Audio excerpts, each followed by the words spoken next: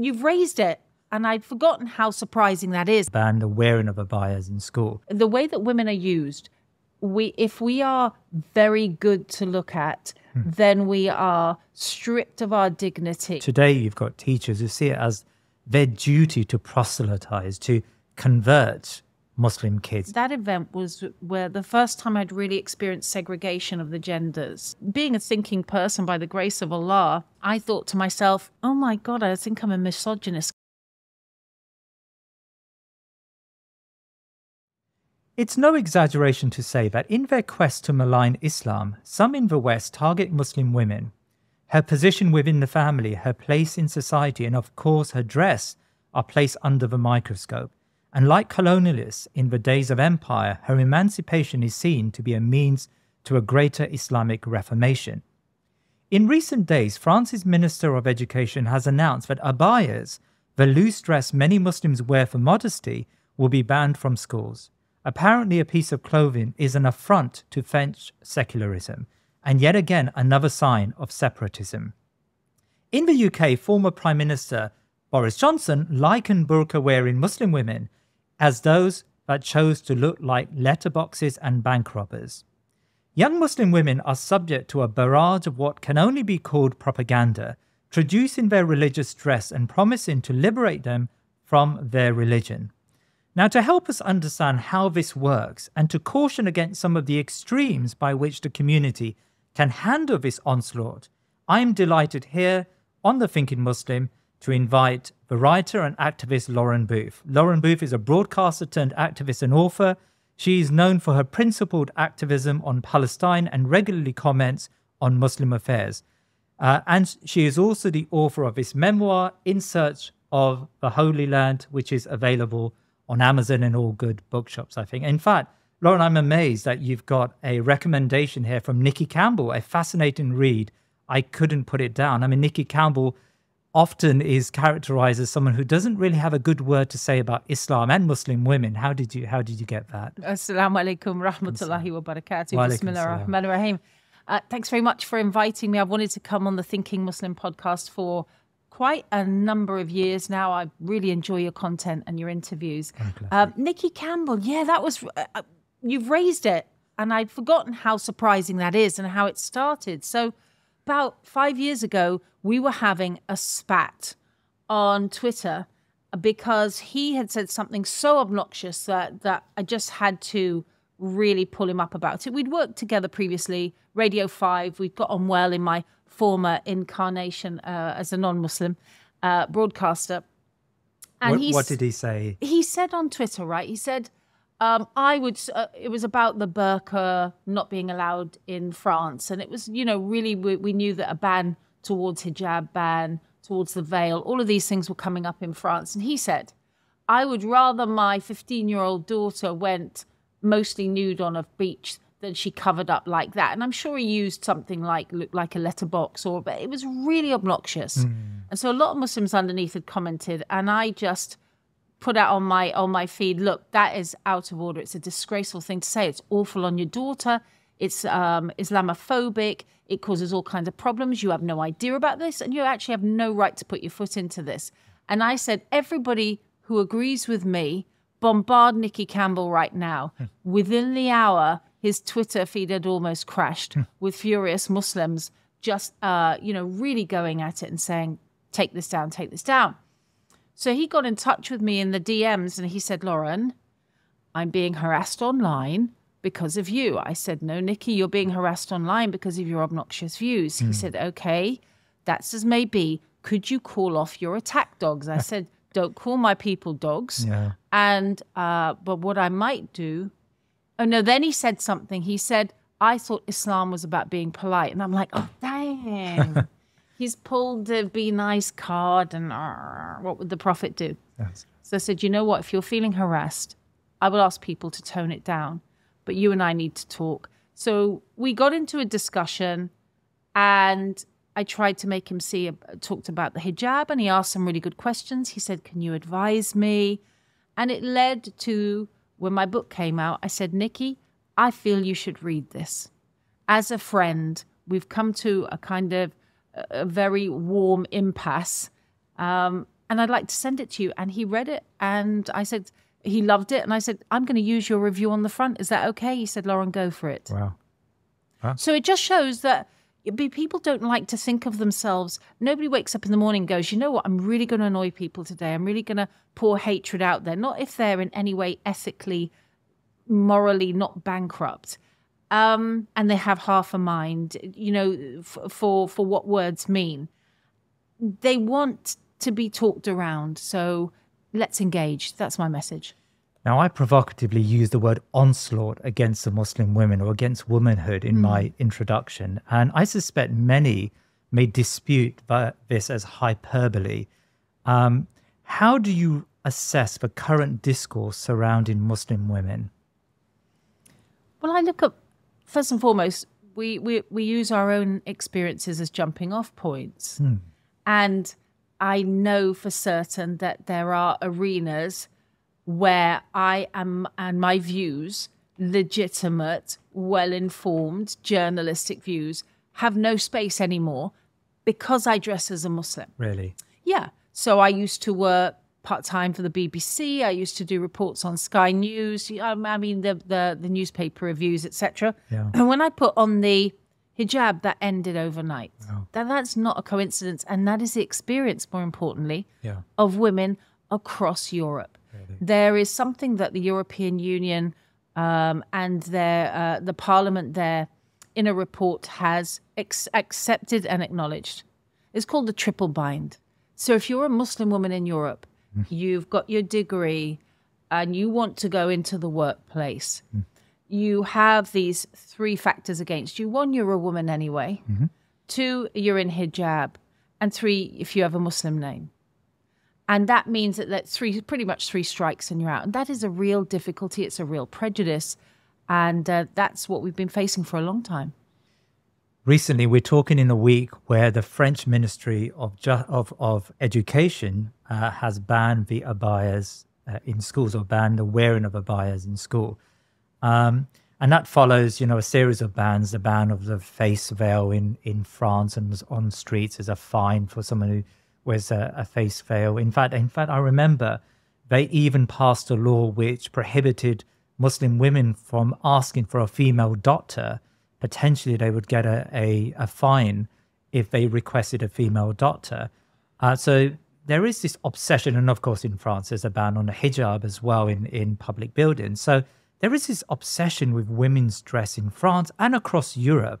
What lies behind this obsession? You know what? I'm going to agree with that, but I'm actually going to extend it to a socially unwell society. Right. Because I was on a plane yesterday coming from Istanbul.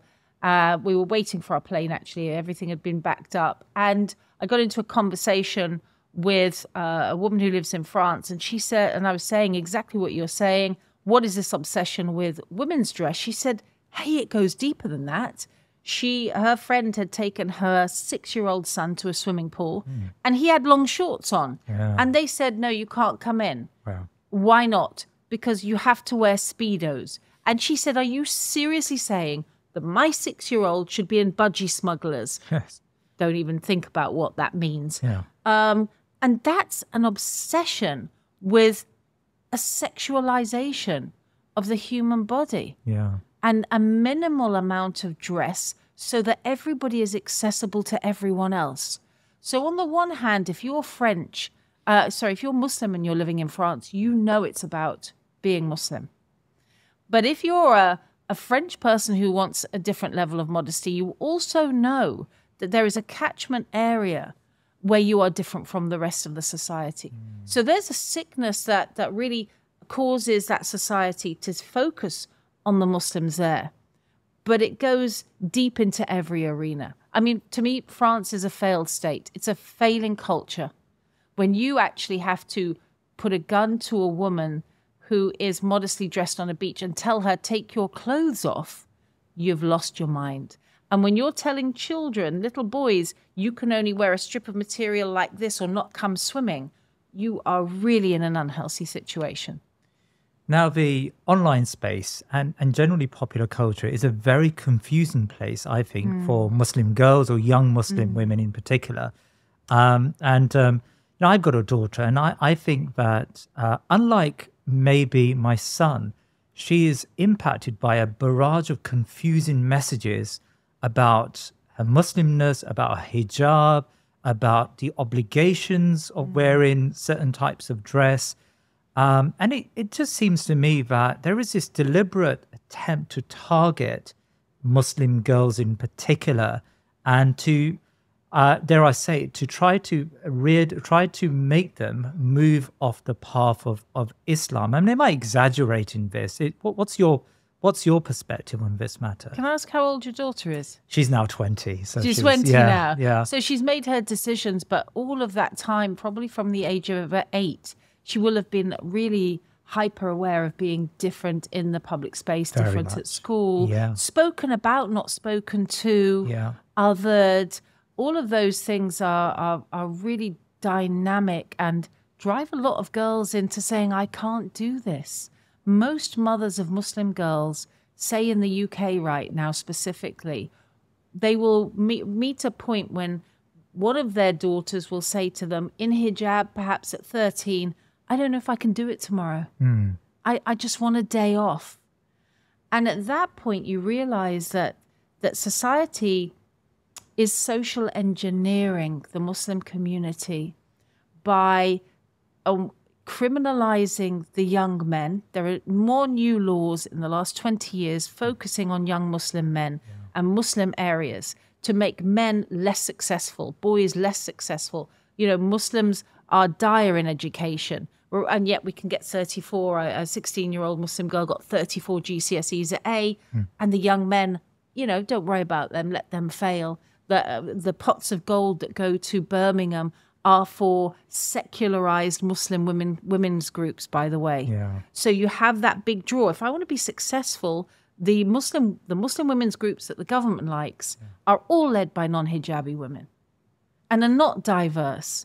And we've been saying this for a long time. Come on, let us be represented even in our own communities. So I would say, actually, brother, it's gone so far into making us insecure that you're beginning to see workspaces run by Muslims. And I've had this specifically with a convert sister who was sacked. Or no, she was told by the Asian men she worked for, who are Muslims, don't wear black all the time. It really puts off the customers. She's a convert to Islam, trying to be modest in her way and learning her faith. Yes. Told by Muslim bosses, the way you look is putting off white customers. Right. I mean, where do you go with that? Right. And why? Why? I mean, you're intimating that there is an atmosphere that has been created, deliberately created, to shoehorn, to push Muslim women in a particular direction. I mean, can you speak to that? Why is this atmosphere being created? I think it's clearly an insecurity in our society about the strength of what our culture is. And when I say our, I say all of us as British people, right? When you go abroad and you're like, well, what is Britishness? Yeah. This has been something the Conservatives have wanted to ask us for the last 20 years. What does it mean doing British? There's been lots of jokes about it. I mean, for me, when I was 20, you know what it meant? It meant ska music, bacon sandwiches, a'udhu billah, and Notting Hill Carnival. Right. That was Britishness. Now, to my grandparents, that would be, apart from the bacon sandwiches, an absolute anathema, right? Yes. So that what is being British doesn't allow yet for a diversity of experiences. Yeah. And that's making everybody insecure. I mean, you've got Rishi Sunak, who has agreed to have an immigrant holding ship on the Thames in order to go along this anti-diversity, this fear of foreigners movement. I mean, that really speaks to an insecure environment, doesn't it? Yeah. Let me ask you about the hijab in particular, because of course, back to my daughter. I mean, when she was growing up, she had conflicting messages from everywhere about the hijab, to the degree that you had what seemed like people who were being very much sponsored by central government, or at least sponsored by NGOs that were linked to central government, discouraging her from wearing a hijab. There's a lot of noise out there about what is the appropriate, what is the correct Muslim dress. Now, of course, I know that some Muslim women find it very difficult to wear the hijab. And, that's not what I'm speaking to here. But I also know that there is this general confusion that probably has never been in Islamic history. I suspect in most of Islamic history, Muslim women generally knew, okay, this is the requirements of Islamic dress. How does a Muslim girl navigate this noise that seems to be out there, which is discouraging her from worshipping Allah? The first thing we have to do is to really look at who we are following. So each of us has our own individual timeline. Have you ever been shown, somebody in your family has said, oh, here's my Instagram feed. And you're like, that is weird. What is that? It's like going into somewhere really strange. Sometimes my husband will log in to his account for some reason on my laptop, and I'll end up going through his feed for half an hour going, why is it in Arabic? Why is it so weird? And go, oh, God, I'm literally trolling my husband. It's so different. So their worlds are very, very different. So number one, you have to look at who are you following. Is it hyper-sensualized pop stars? Is it jokers on Instagram? Is it women who cover? And where are you taking your faith from? So none of us can legitimately say that we're going to be, as women, taking our faith from a woman who looks like she's in the Barbie film. All right? That would be like, okay. Harun Yahya tried it a few years ago. Yes. That strange cult leader in Turkey. Yes. He surrounded himself with blonde women, hypersexualized, and said, this is the deen. And everyone went, yeah. Yes.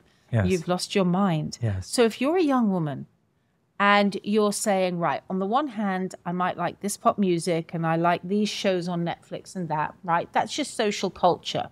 But when you come to the deen, you're not going to go to Netflix, right? Because you know that's outside our deen. So when you put in, here's a little thing you can try.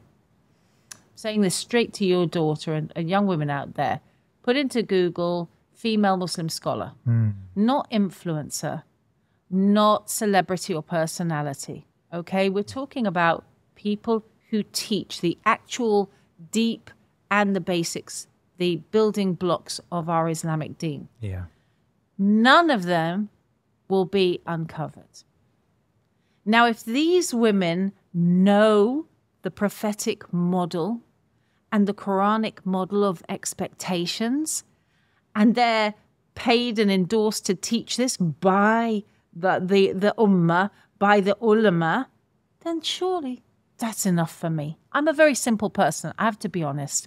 I don't need complexities. I do something simple like that, and I say, you know your deen, you're teaching me, and you're all covered, then that tells me all I need to know. Right, yeah. That's a very, very good, sound piece of advice, I think. There is an argument or a discussion that seems to have gained currency in recent months and maybe even recent years about reinterpreting the Islamic text according to modern standards. And one such strand of discussion is that maybe some of the Sahaba, Ridwanullah alayhim, may Allah reward them immensely for their efforts and their struggles, maybe some of the Sahaba had, in inverted commas, a misogynistic mindset.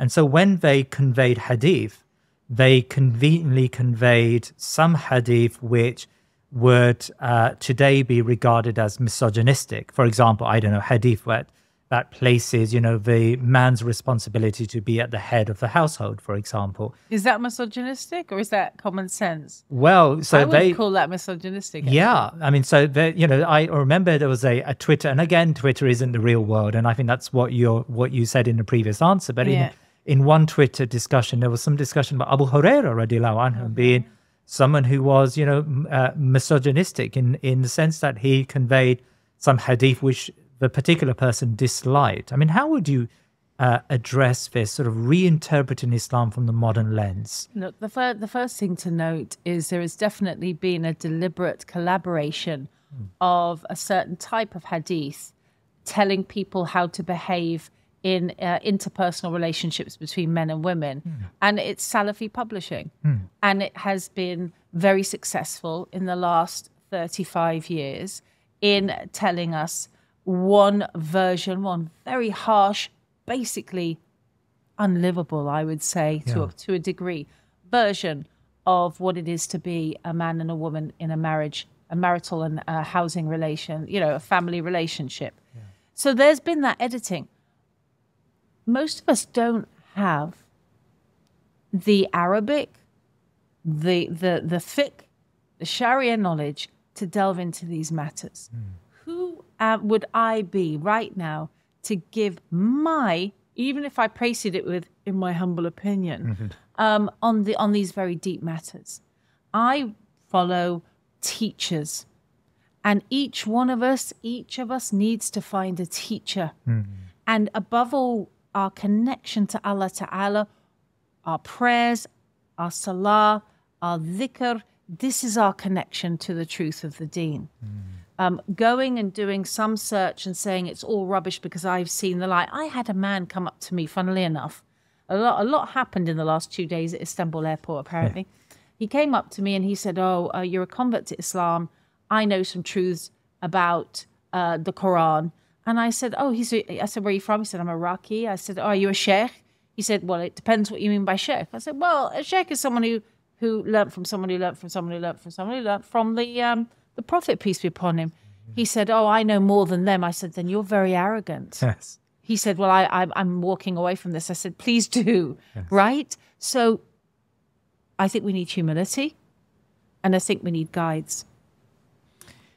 What do you think about the current... I know you live in Istanbul, and maybe you've been immune to what's been going on in the West in the last probably couple of years. And it's a discussion about womanhood, and it's discussion about gender, and it's discussion about trans women and their status in society. And again, that's one of the complexities that we've had to navigate around as Muslim parents, as just Muslims in this community. Like how, of course, we are minorities and we have to somewhat navigate lots of complexities and challenges. And as you, I think, said in an earlier answer, it sometimes takes a lot of bandwidth to be a Muslim in the West. There's so much on the road, and you've got to just think about lots of things. But anyway, this issue about womanhood has come along, and it's a difficult subject to broach. I mean, how would you approach what's going on here in the West in recent years? You know what? First of all, I'd like to say I'm still a journalist, and I'm married to a journalist. So if only we were out of this awful, the stuff that you're hearing, the question being asked, what is a woman? And people saying, well, it's someone who thinks that they might be and can be, if they choose, would be to wear, no, not to wear, but, oh my goodness me. Yes. Adult female human is quite a simple answer to come to, really. We're looking at the erasure of women. There's no doubt about it. Erasure of women. The erasure of women. That's quite a hard statement. Explain that. What do you mean? Okay, well, I'm going to go back to the fact that, first of all, let's start with women who are aging. All right, I've worked in TV for 30 years now, and since the last 20 years, a host of TV presenters from the BBC have complained about this. Female presenters over the age of 40 saying, hang on, I was the head of 3 current affairs show, suddenly I was ditched. And the BBC has had to pay out record damages to a number of women because this society, not the Muslim society, but this secular society judges women based on their appeal. I just got off a plane. How many times am I mentioning planes today? I think I'm still in the airport. Yeah. I was for our viewers, you were stuck in Istanbul airport for 2 days, was it? 2 days, yeah. SubhanAllah, yes. It obviously had an impact on me. But the way that women are used, if we are very good to look at, then we are stripped of our dignity and put on posters next to a water bottle going, buy this, it's pure. and it's filthy and it's horrible. And I had to look for 4 hours at this. And eventually I took it out. It was on the seat back and just turned it round. And there was a man sitting next to me. I said, do you mind if I just take that out and turn it round? Because I did not want to look at a naked woman. So we're very visual as women in British society and European society if we're attractive and near naked. If you're aging, you can feel already redundant, ignored. I live in Istanbul. The women there are increasingly having duck lips, terrible amounts of Botox. They're looking ill. And so, along with asking what is a woman, how should we look is an obsession to everybody in this society. Right. And so when we have the guts and the serenity and the sheer unbridled guts to say, I'm not showing you anything today. Oh, yeah. And you won't be seeing me tomorrow either. You're just going to get my face and what I say. That is such a powerful statement. Right. So your argument is that the hijab, in a way, it liberates women in a sense, but it makes them into less of a sex object, someone that should be admired for their beauty and that's it, to someone who one needs to engage with on an intelligent level. But again, the counter argument to that by many in the West would be, well, where does that exist? I mean, you live in Istanbul. Are women in hijab treated, in that way, that idealistic way that you present? Well, hang on a second. I'll give you a couple of examples. I lived in Qatar in 2015, yes. And the first time I went there, I remember being, you go to the airport and there's the woman's line, and I was taken out by the soldier, and he goes, or the customs officer, he goes, oh, over here, madam.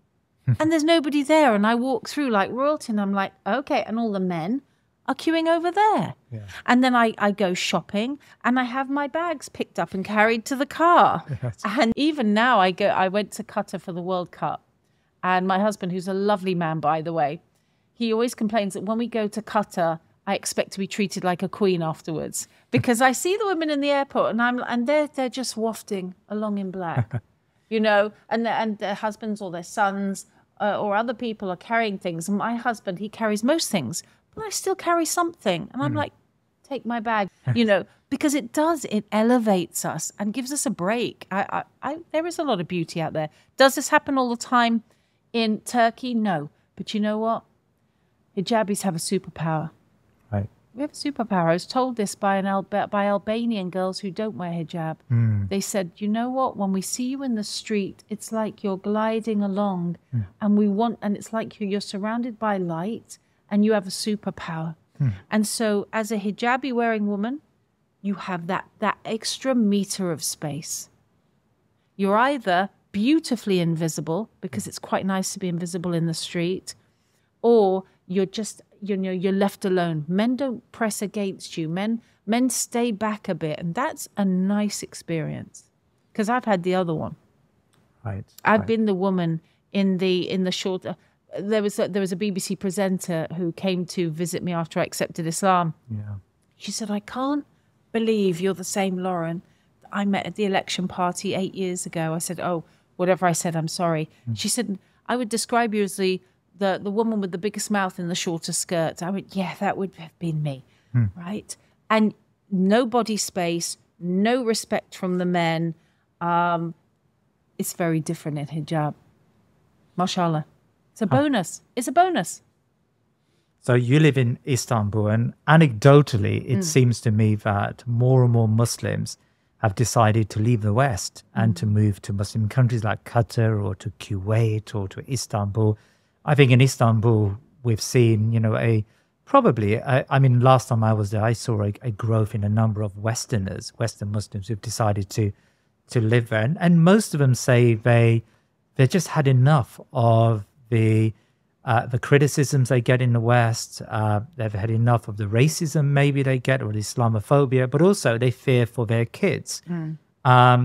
It's now common for Muslims here to think about, if not move into a different country, to think about pulling their kids out of school I mean, where do you stand on this discussion about how intense it's become in education and just general society towards Muslims?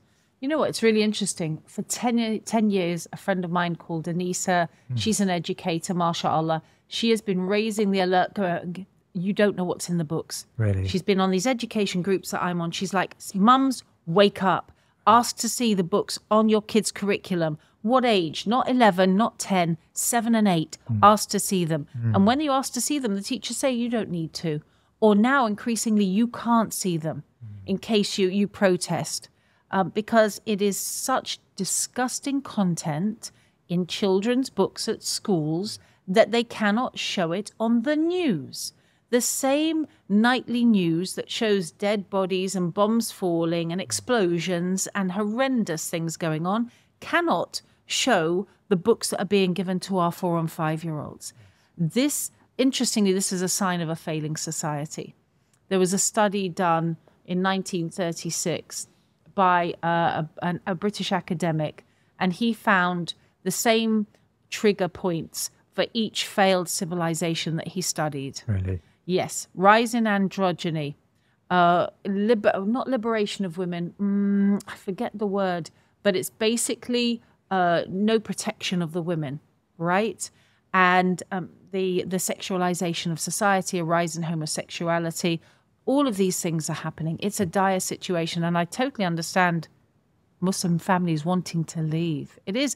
I thought about 10 years ago, actually, brother, that, and I still do, that if you really wanted to get the Muslims out of Europe, and you couldn't kill them like the French did with the Algerians just 30 years ago, and then threw their bodies, or 40 years ago, threw them in the Seine, a'udhu billah,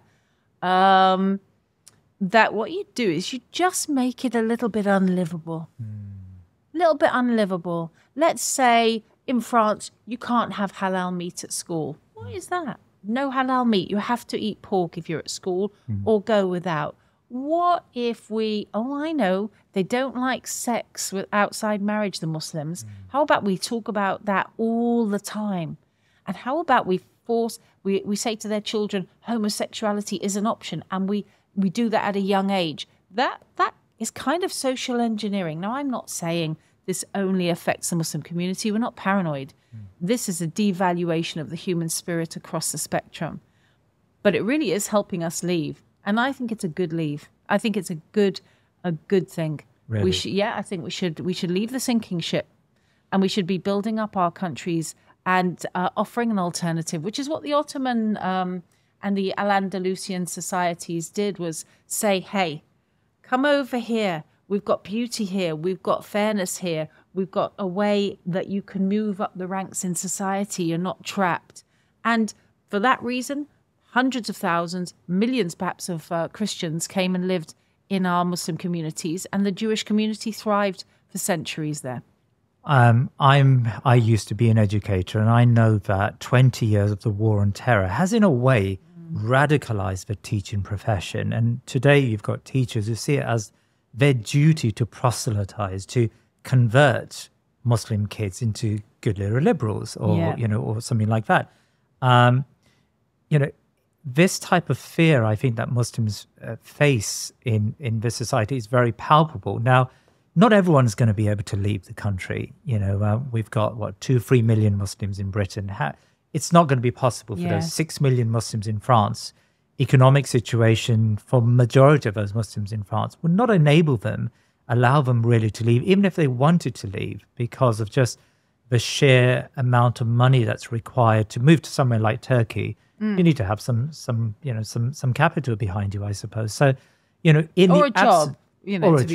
a job, right? So, in the absence of that, how does a Muslim in this country still make it in these societies? It's really tough.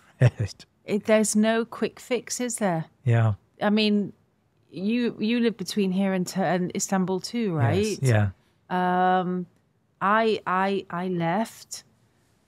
But people do have to be here, and they have elders, and the families I know who don't want to move, usually don't want to move because they want to look after their parents and grandparents, which is a beautiful duty. Yeah. And also, these are our roots. This is our home. These Yeah. are our villages, towns, and cities. Where do we go and start again? It's pretty scary. I don't think there's a quick fix to this. But I do think that we need to improve our Muslim schools. I think if we do a good enough job, that the non-Muslims with an ounce of ethical grounding will actually want to come and be in our schools. I don't know enough about the education here to say, can you fight? Can you argue with the Department of Education about what children see now? And they're coming for homeschooling as well. Yes. Yeah, that's very true. Can I turn to a broader question about how you perceive gender relations in Islam? There's a raging debate, and again, it's usually online, about what is the role of the men and women in the family? What's the role of men and women in society? And of course, there are some who have a very liberal interpretation and some who have an interpretation which makes it impossible for those families to function. But I'm just talking about, I want to know about, the average, how do normal Muslims view this? Let's first consider the idea of patriarchy, which is, of course, a buzzword in the West. Can we describe the Islamic faith to be a patriarchal faith because of the way Islam views the father as the authority figure in the family and the responsible person and the person who has to provide, for the maintenance of the entire household? That, for me, sounds like a very patriarchal idea, but the connotations attached to patriarchy, of course, are very negative. So how would you navigate that term, patriarchy? I think our idea of patriarchy really culturally goes back to the Victorians, because the man in certainly middle class and upper class society had absolute dominion over the women. Right. Property rights, everything. Inheritance. Right. You married, you went from your father's house to your husband's house, and you could carry none of that wealth with you. Yeah. Right? And if your father died and you inherited a great amount of land, it was your husband's, and he could do with it what he liked. Spend it, drink it, give it away. Yeah. And so that is a terrifying prospect. And I think really, as Westerners, as Europeans, as British people, we're traumatized by that. The women, we're traumatized by this legacy. We're traumatized by the fact that there was no protection from the heavy drinking, from the beatings, that we couldn't escape because we had no money. And this is not this is not the Muslim experience. Look at Khadija radiallahu anha. She had inherited wealth from husbands. She had built an empire that she could keep after marriage. We have always had this. And yet we're supposed to look at Islam through the lens of Victorian patriarchy and superimpose then feminism on top of it. Reject all of that. We don't want anything to do with that. We start again. We start with a blank again. sheet. So yeah. then, yeah. And also, where is does Allah Ta'ala say this is a patriarchal religion, women are lesser? No, these interpretations were never what was understood. Right. The woman is a cover for the man is a cover for the woman. Yeah. The man has one over on the woman, but what does that mean? What does it mean? He's got duties that are really, really heavy and beautiful.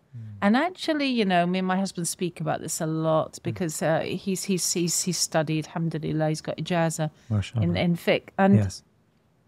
It's a man thrives with the weight of caring for people, and a woman thrives with that care being lifted and being looked after. No point is one pressuring or destroying or saying to the other change, but growing together and thriving. Yeah. I want to say to my young sisters, you're talking to someone who for 30 years as an adult lived the ultimate in feminism. I worked since I was 16. I was hugely successful at the age of 30. I earned more than my husband. No one could tell me what to do. I was entirely liberated from any man. And what did that look like? Well, I'm telling you, you have your time of the month, you're tired. There's nobody showing you sympathy because, hey, I don't need your sympathy. If you said I don't need your sympathy 100 times, don't expect on day 101 to go, I'm in pain. Well, you said you didn't need sympathy, right? I carried my own bags. When I was pregnant, no man was carrying my bags. I had some really horrible experiences during pregnancy. I remember once, and I hope you keep this in because it's really telling about vulnerable moments that women have, okay? Because we need to accept our vulnerability. I was 8 months pregnant. I was showing off how I could carry my 8 months pregnancy and still be at the Labour Party conference. And it was 1 o'clock in the morning because I wasn't going to go home early just because I'm pregnant. And I started to have really bad pains. I mean, like stabbing pains. And so I was sitting on a Brighton pavement in the rain at 1 in the morning waiting for a taxi. And the taxi came and 2 young men from Blair's government, by the way, jumped into the taxi. And I went, wait, I'm waiting as well. And they're like, yeah, whatever. And I said, but can't you let me go in? And then one of them said, he was 20 years old, why? I said, because I'm pregnant. He said, well, it's not my baby, is it? Is that really the society that we want? Is that really the liberty and egalitarian equality that we're fighting for? Don't be fooled. I want to give another example because this made me laugh. I was on an underground train a couple of years ago and I saw a young black sister and she was looking like she was absolutely going to faint. I don't know whether she was ill or just had been working hard. And she was exhausted, standing up. And next to me was a young man and he looked Asian. I just love being an auntie. That's something else, by the way.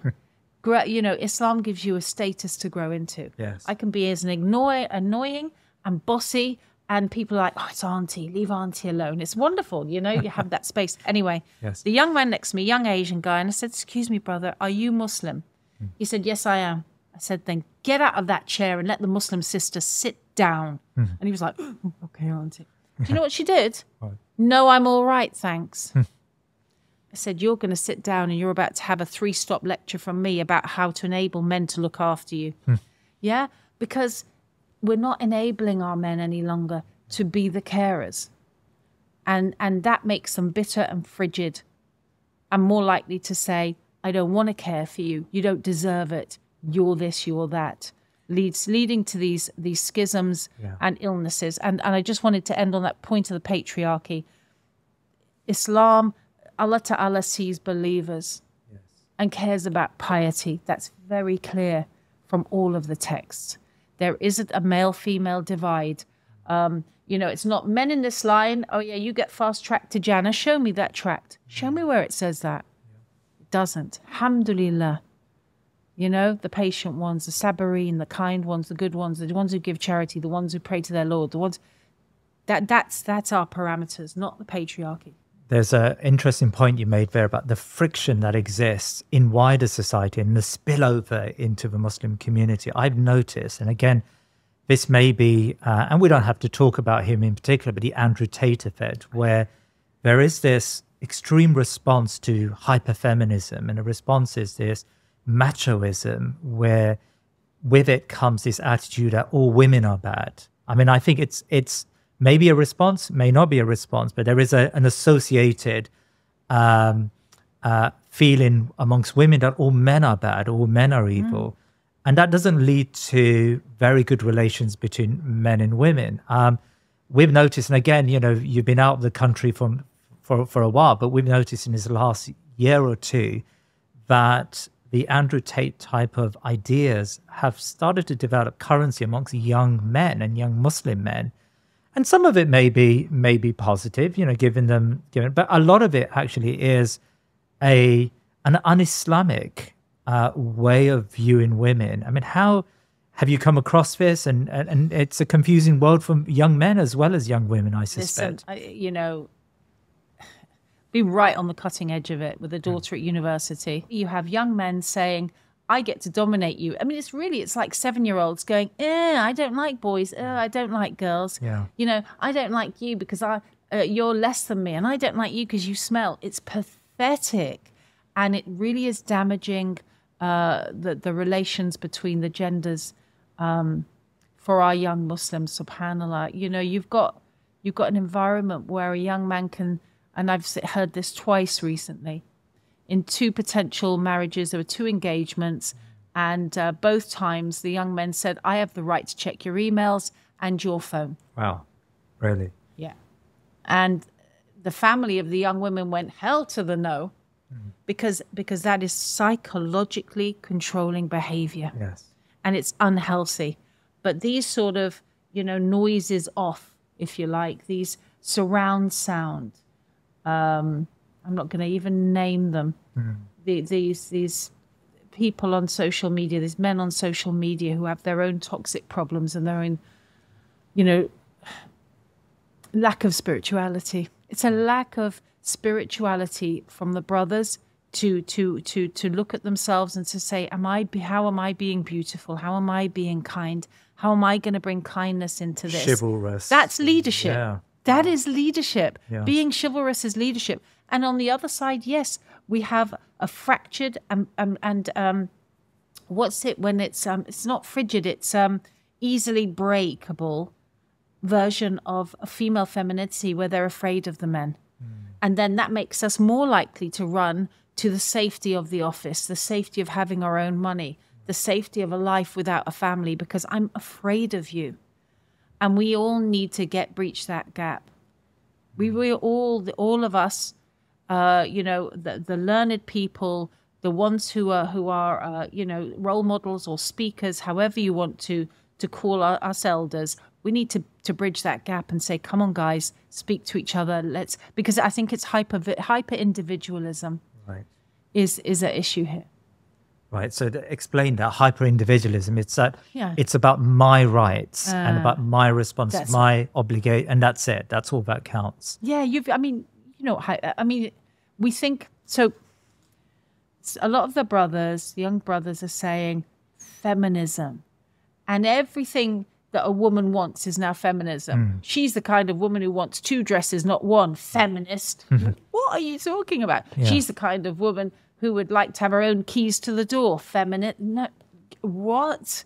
Everything is called feminist now. Yes. And it's such a derogatory term. That's true. Yeah. Isn't it? Yeah. It's just bandied about for normative behaviours. Yeah. Jazakallah khair. I think that's interesting. I suspect there needs to be more effort, probably from Islamic scholars or Muslim role models, to address this subject in a more rational way, in a more sensible way, probably. Inshallah. I know Imam Dawood Walid has written a book on Islamic chivalry, Muslim chivalry, and he gives classes to young men as to how they should, you know, how they should respond to women and what should be their response. And Brittle was the word I was thinking of. To my young sisters, I'd say, don't be brittle. Okay? If a young man says, can I take your chair? Say, thank you so much. Yes. It doesn't make you weak. It makes you cared for. It makes you a part of that society. I'm a big one for going to events. And at the end, the sisters always want to gather the chairs. I'm like, no, you don't move anything. Brothers, get in there. Let's use those muscles that you're buffing up at the gym. Yes. Come and do something useful. You know, we need to give each other spaces. And when I said hyper-individualism, what did I mean? I meant like you said, there's a selfishness. If you are a young sister and you want to go into marriage and you're like, but I'm not going to cook and I ain't going to do this. And, well, what is the point of marriage? You just want a flat chair, basically, with somebody paying your bills. Yeah. No one's going to buy into that. It's not fair and it's not nice. Yeah. It's not kind. Just be kind to each other. Why can't people just be normal? Can I ask you a couple of political questions? Because I know a lot of your book does discuss your politics prior to becoming Muslim and how you changed not only socially and change in terms of your spiritual attitude, but also your political understanding. And the Iraq War is I think a key milestone in your political journey, and just how duplicitous maybe the British political elite were, and in particular the Labour Party were, in taking Britain to war. I mean, again, you're from someone who now lives a lot of the year outside of the country. Has any of that improved? Do you feel that British politics has moved on since that disastrous Iraq war decision? Well, you know, this book really tracks a spiritual and a political journey of a person who wanted to have beliefs but not do anything about it. Right. And then was forced by, as many were, by the Iraq war to wake up. In 2003, when I went on that march, I was breastfeeding one baby, pushing another in a pram. It was -3 degrees. If people were there, they'll remember, snowing and sleeting. And I told my 3-year-old, it's not meant to be fun. Kids like you are dying. Okay, which could sound kind of harsh on a 3-year-old walking in the snow. Yes. But, you know, if you believe in something, you have to put yourself out there. Don't be an armchair anything. Yeah. And what I saw on that march was amazing. There were women from Middle England who told me, I've never been on a march before, you know, dear, but this isn't right, what's happening. You know, shock and awe, is that what we're about now? My father fought in the war, and it wasn't about killing civilians. All right, so we had this idea of decency. Yeah. And what the Iraq war did was it wrecked our version of ourselves as British people. Right. This was before you became Muslim? This was before. Ah. Yeah, and I actually... I met Yusuf Chambers because of my activity there. Ah. And He's the lawyer, Muslim lawyer, convert. Yes, sorry. Continue. Yeah. And he invited me to give a speech at an event for Iraqi war widows and orphans. And I bring it up because that event was where the first time I'd really experienced segregation of the genders in my life. Yes. So I was speaking on the stage, and then Yusuf said, and then I saw all the cool guys sitting over there, and the sheikhs and Cat Stevens, Yusuf Islam was there. Yeah. And I'm like, oh, I'll be sitting over there. And Yusuf went, no, the women are over here. And I went, yeah. I'm really like a sulky child. Mm. And I, being a thinking person by the grace of Allah, I thought to myself, oh my God, I think I'm a misogynist because I don't like women. I don't want to say... And not apart from that, all the racism thoughts that I was having, like, oh, God, going to be talking about biryani and kids. I mean, these were all things that we can ignore or actually pick out in ourselves. And Islam is a very reflective, mashallah, spiritual way of life. So I picked up on those. Anyway, I went to the table, and there was the first niqabi I'd ever spoken to. Right. So she's sitting opposite the table, and I thought, I'll just be nice and engage her, poor thing, a little bit about kitchen stuff. I said, so what do you do? And I fully expected to say, I've got 7 kids, and I'm a third wife. And she said, oh, I'm studying civil engineering at the University of X, Y, and Z. I'm in my 4th year, you know. I got a first in this, and and I'm leading my class, and I was like, oh, right. And she wiped the floor with me. Intellectually, she got the mop. She put me in there and she wiped the floor with me. Right. And I loved it because I thought, good on you. And what she said to me, coming right back and circling back to the beginning of our discussion, what does modesty mean to her? She said she used to be, when she first started university, to fit in, she was in a T-shirt and jeans. And she noticed the men looking at her. And when she got up, she knew there was an uptick in the scoring because people liked her presentation because she was pretty. And she said, then I started getting closer to my dean, and I wanted to take away those triggers and protect myself for my Lord, my family. And now I have to work not twice as hard, exponentially hard in my presentations because I have nothing here. But my words are good enough for me to be the head of that class. I'm like, boy, I got it. I think that's the moment I got modesty, and that's the moment I started to like women. Can I ask you about your book, your biography, your memoir, In Search of a Holy Land? I read a really fascinating section in the book about your experience. I mean, you were someone who was very much in favor of Tony Blair. Of course, he's a relative of yours. I mean, our viewers would know that he's married to your sister. And you were very much someone who was within the Labour mode, and you supported New Labour as the alternative to to conservatism, which was, of course, horrid in the 1990s. Oh, it's horrid now. And it's still horrid. That's true. That's very true.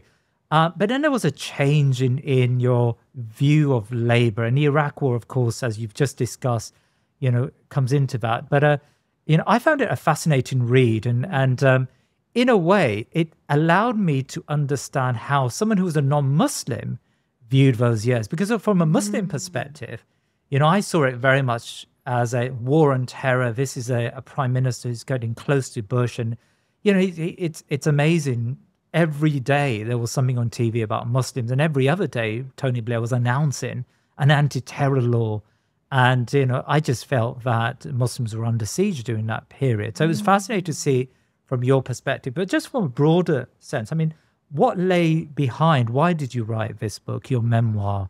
I wrote this for somebody like myself in my 20s who got a sense that this isn't it. This table, this mug, this world isn't it. The material world, that there's something more out there, but couldn't put my finger on it.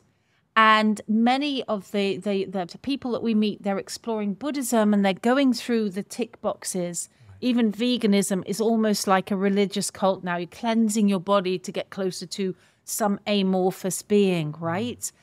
But what is the access point to a spirituality that leads to God? I wanted to give that access point, and also to run through the differences in the culture, the things that have been happening over the last 25 years. Who were we and who are we now? And there's so much in there as well about traveling to Muslim lands and to accepting my own innate prejudices as well. I hope I've done it in a humorous way. I think people do tell me that, yes, I laughed my way through it and I cried my way through it. But that honesty about what I thought about Muslims, then you meet them, and then you suddenly find yourself in a mosque waking up going, oh my God, God is Allah. And this guy, Muhammad, I kind of think he's the last prophet. What do you do with that? And so it takes us on that journey. And I really wanted to do that for people like me in my 20s. But I think more than ever, my readers are Muslims. Young Muslims asking themselves, I don't know why I don't know why I'm Muslim. I'm Muslim by heritage, but I don't know how to ask the questions, and I don't know how to come over this hump if I can make it in modernity as a Muslim. It answers those questions, inshallah, in one way, from a Western perspective to an Eastern perspective, from a Christian to a Muslim. Can I ask you one last question about Palestine? Now, you've been an advocate for Palestinian rights for a very long time, and it's often quite perplexing to just see how Israel is treated in a very double. It's become now common to say that there is a hypocrisy, there's double standards, and Israel is treated in a completely different way than any other country in the world. It can get away with anything, really, and there will not be a uproar in the British press or in the American press or the European press. How do you understand this indefensible support for Israel in the West? I don't think they're getting it all their own way anymore. Right. It's changing, isn't it? Since, just in the little time span when I've been an observer. And the other good thing, by the way, much better thing, is that the Palestinians now have their own voice. Social media has allowed people like me to step back. You don't need my voice now. Maybe you never did. Maybe it was white savior. Wallahu alam. I just, we saw something and we wanted to reflect upon it with the world. Yeah. So there's a Palestinian voices now of pain, of brilliance, of cleverness, of resistance, and they're being heard. So that's number one. And the second thing is, I think the exceptionalism is falling apart. Alhamdulillah, studies have shown that young Christians in America, which is really Israel's capital state of support, are now more likely to support the Palestinian cause than be Zionists. And that's huge. I think a couple of weeks ago in Australia, is it the government who said they're going to be referring to they're not going to be calling it the occupied West Bank, they're going to be calling it Palestine now? That, for the Zionists, is like the stab in the heart. So yes, there is still political exceptionalism. And unfortunately, it looks going to take many more deaths and much more pain, probably, for that to change. But it is changing. Alhamdulillah. You know, never give up. Never give up. Allah sees all. They want to destroy Al-Aqsa. Allah, you know, Allah is with the believers. And the world is waking up. So I actually feel much more positive than I did at the start of my personal experience with this question in 2005. Sister Lauren Booth, Jazakallah khair for your time today. It's been fascinating. Lafiq, absolute pleasure. Please remember to subscribe to our social media and YouTube channels and head over to our website thinkingmuslim.com to sign up to my weekly newsletter. Jazakallah khair.